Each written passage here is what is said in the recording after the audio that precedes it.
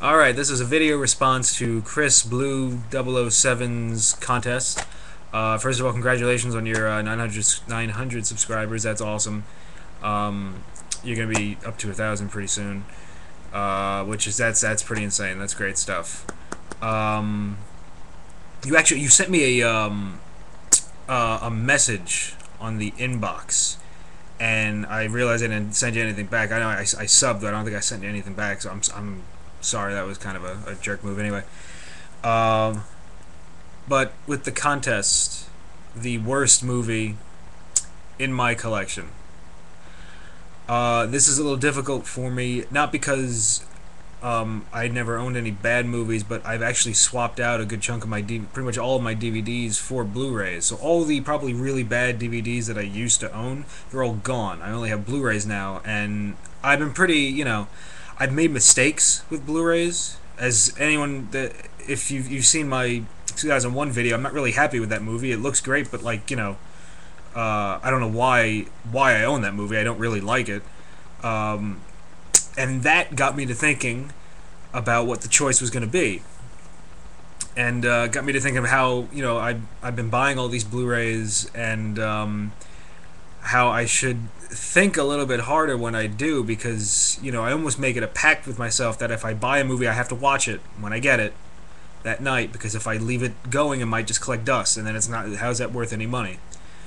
But anyway, my choice is not a Blu-ray. It's one of the DVDs I have left. It's a film from 1997, I believe. 97 or 98. It's Meet Joe Black, directed by Martin Brest, with Brad Pitt as Death, who comes to take Anthony Hopkins away.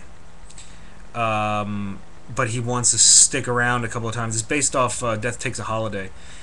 And he wants to stick around a couple of days and learn the ways of, people.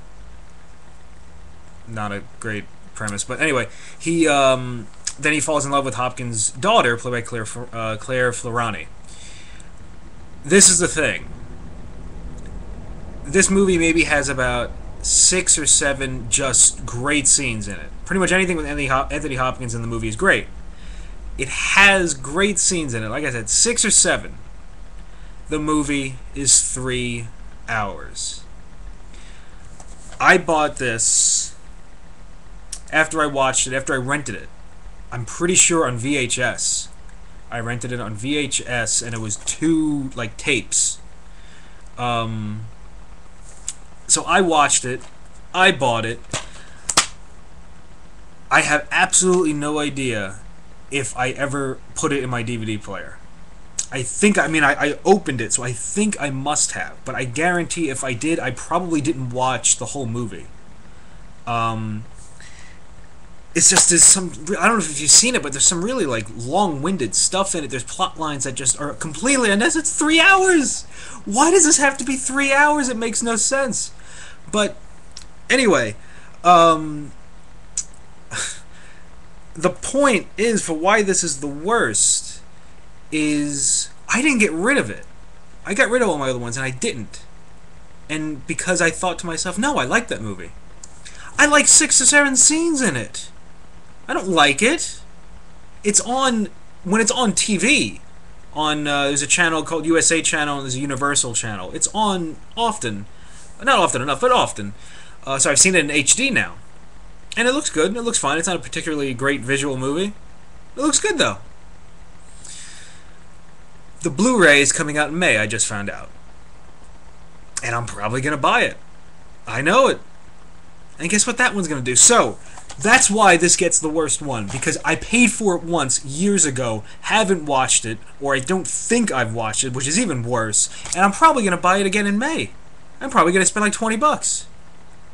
And I'll force myself to sit through the 3 hours, and I guarantee you I won't even do that. I'll probably just put it on, skip around to a couple of scenes, shut it off, it'll go on the shelf, and that'll be it.